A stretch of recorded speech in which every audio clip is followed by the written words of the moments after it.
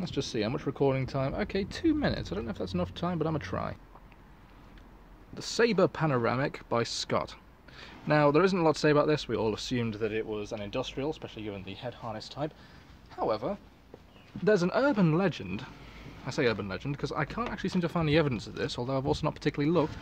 This was briefly used by the British Royal Navy. Whether or not that's true is entirely different. I've got no idea. This is also left-handed, rather interestingly. As I say, made by Scott, I believe. However, there are, if I remember correctly, no Scott markings actually on it. But, you know, it's the telltale Scott design. It's also one size fits all, which is really terrible for me.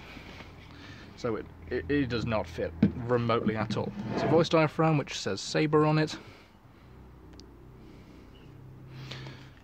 5-point head harness with quick release, very thick industrial style straps which actually you can pop off and replace onto most other masks with a style like that. Most notably, I did it with the Coretta series actually. Even the neck strap is compatible with the Coretta.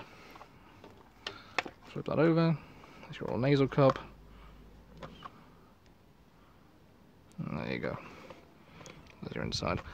This thing was actually brand new when I got it. The problem is I don't know anyone who fits it because it's a very thin, long fit. There's a date stamp in there, but I have no idea which part of it is the date.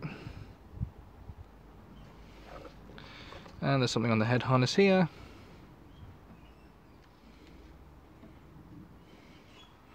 But all in all, still really cool. Sabre safety.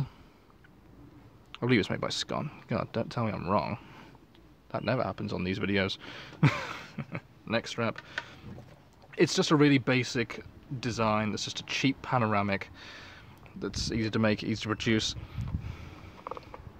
Not really a lot to say about it, really. I just thought it was pretty neat and worth